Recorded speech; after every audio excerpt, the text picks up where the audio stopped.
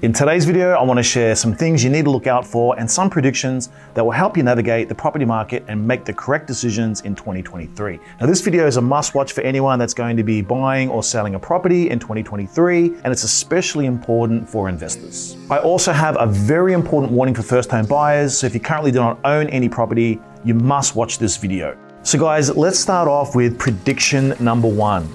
Interest rates to remain steady.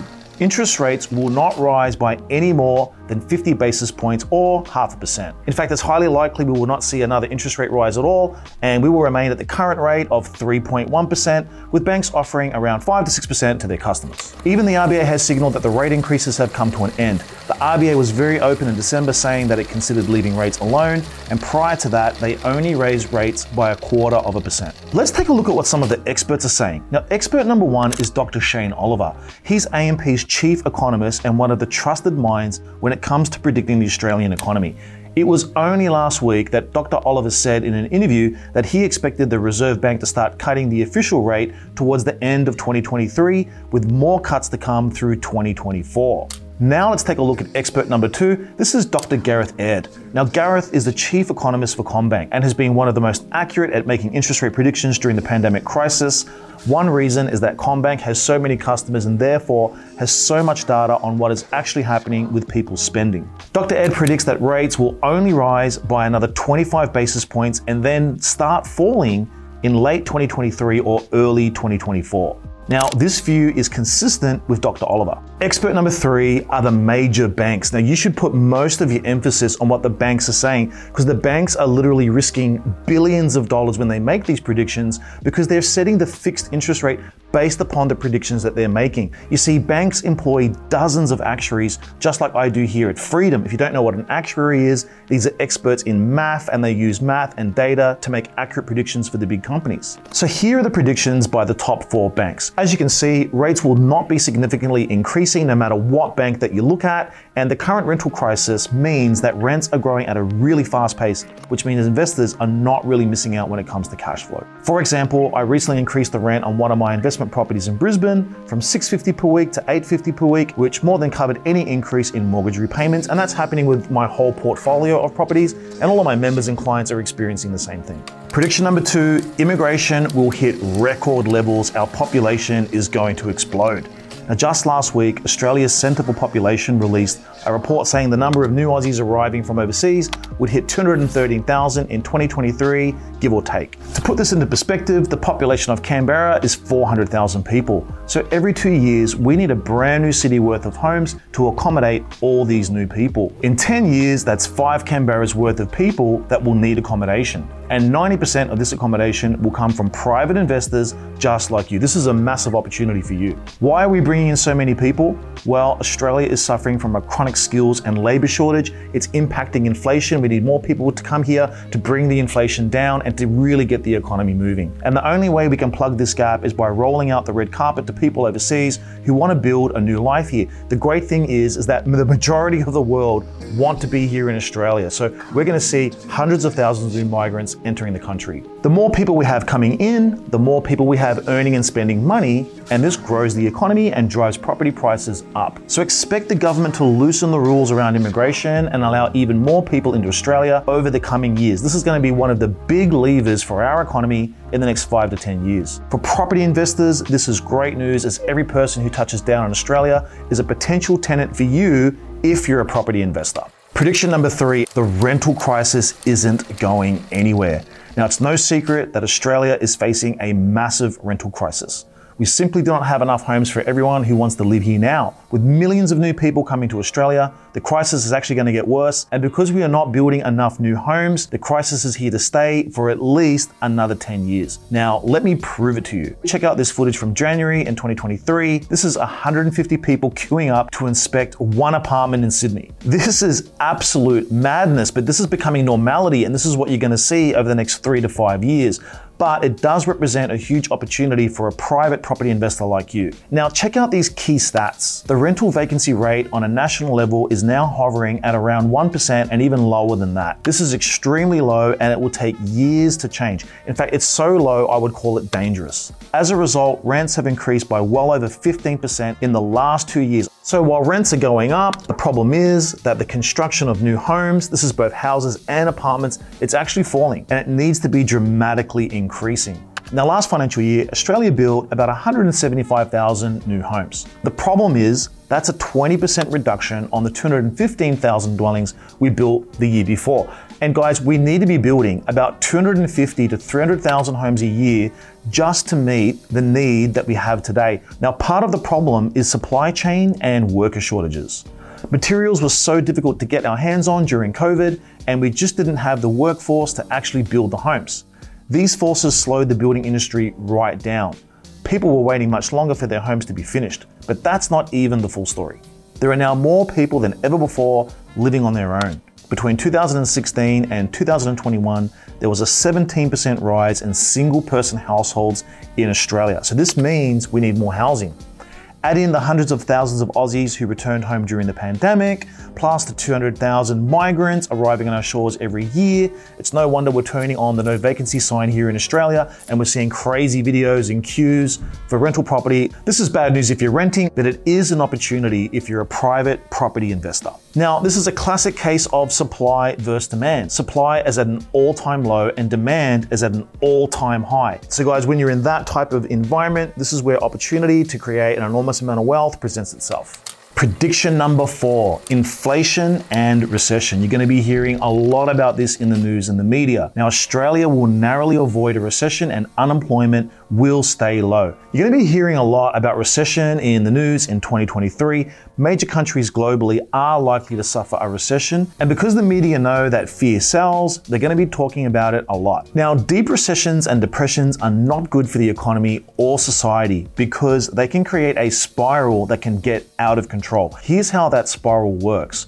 First of all, people start spending less, companies make less profit, and then companies lay off staff. Now, when you lay off staff, they actually spend even less money again, which means companies make even less profit, which means they lay off even more people. And this spiral can continue and continue. We saw it in Australia in the 90s when unemployment reached 10, 11, 12%, and that wasn't good for anyone.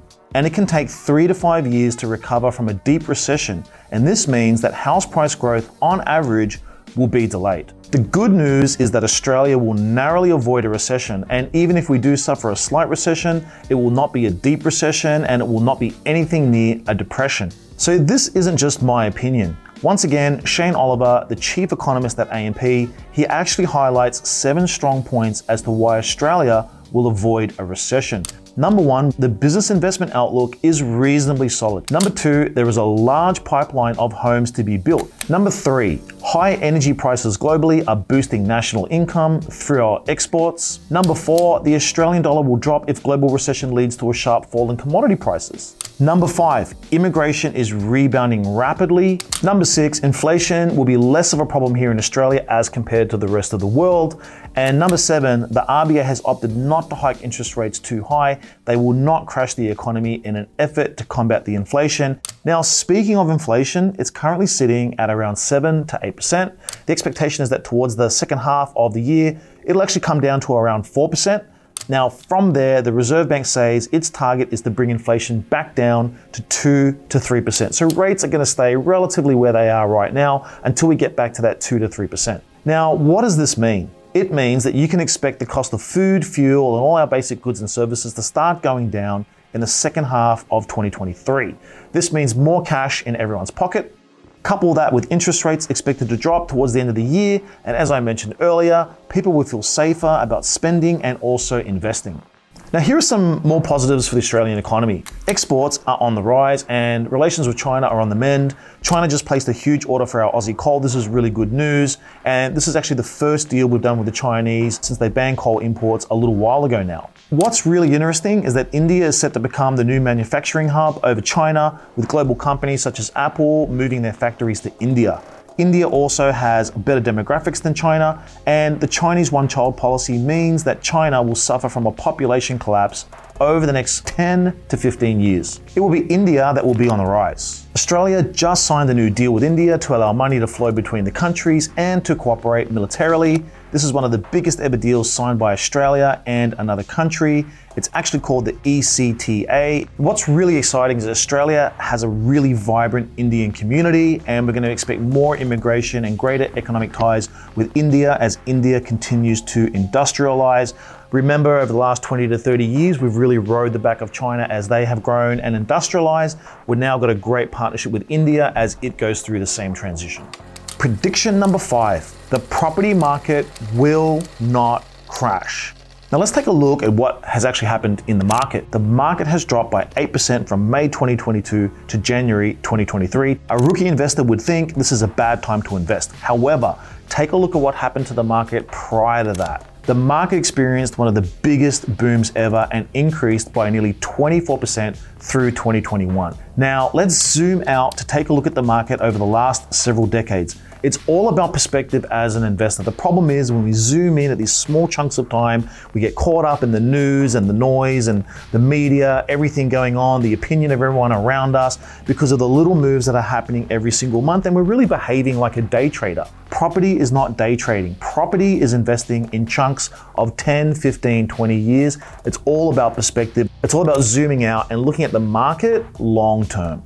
The overall market, on average, does have its ups and downs. These are called property cycles and are totally normal. What's important to know is that on average, property has grown by approximately 7% every year for the past 100 years. As an investor, you are not so worried about the erratic highs and lows and what the media are saying day to day. You are concerned with investing for the long term and averaging at least 7% every year in growth. And if you get that 7% every year for 10 years, your investment will actually double. What's also really important to know is that there are 15,000 suburbs in Australia. So making a decision based on national averages is not the smart thing to do. Smart investors know that you're not investing in the overall 15,000 suburbs. You're actually investing into an individual suburb, one of 15,000 suburbs. And not all 15,000 suburbs are doing the same thing at the same time. So here's a question for you. Did all suburbs experience the 24% boom in 2021? No, some boomed by more, some actually are still waiting to have their boom. There are suburbs right now that you can invest into. They're going to grow between 100 and 200K over the next 12 to 24 months, despite the fact you're going to be hearing in the media about a market crash or the market reducing. Now, 2023 will have so many things happening, but I want to give you this last final prediction. There is going to be a massive amount of wealth created through people who invest into well thought out, well chosen apartments. Now, before I get into this, I want to let you know that the majority of properties I own are houses and townhouses, and the majority of properties I actually help my clients with are also houses and townhouses. But right now, I am loving adding more apartments to my portfolio, and I'm recommending more people than ever to actually do the same. A lot of people actually doubt apartments as an investment vehicle, but that is completely wrong. I've personally made plenty of wealth through apartments, and the truth is, you can become an outright millionaire by only buying apartments. In fact, my business partner in Freedom Property, Liana Pan, she has made more than 70% of her wealth via apartment investing. People have this misconception that you cannot make money on apartments, or apartments are bad or wrong or something like that. Now, this is not true, and I want to give you just one example of thousands of examples where an apartment has created more wealth than a house in almost the exact same location over the same amount of time. So let's take a look at this apartment in Broadbeach in Queensland. It was purchased for $810,000 in January of 2017, and it sold for $1.36 million on the 12th of September 2022. The capital growth on this apartment was $550,000, and in fact, over the 5.7 years of time that passed, this was actually a 9.6% annual growth rate. Now, the average for Brisbane during the same time period was 9.3%. So this apartment actually did beat the average. But let me show you a house not far from this apartment that actually performed much worse. So this house was purchased at $409,000 on the 5th of May 2015, and it sold for $642,000 on the 19th of August 2022. And this actually represents capital growth of only $232,000. This actually gives you an annual growth rate of 6.4%.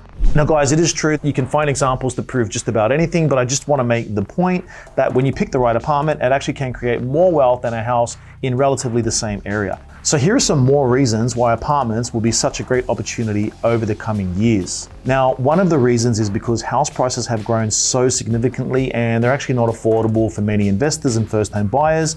All of that demand is going to flow to apartments because they're actually more affordable. Now also remember that there's over 200,000 migrants coming to Australia every single year. Many of them have a small budget, so they're going to be focused upon apartments. They want to be close to employment in the capital cities, and many of them come from apartment living in their home countries. So in many cases, they actually prefer living in a well-located apartment. I promise you that you will actually see significant price growth in the right apartments over the next 2 to 5 years.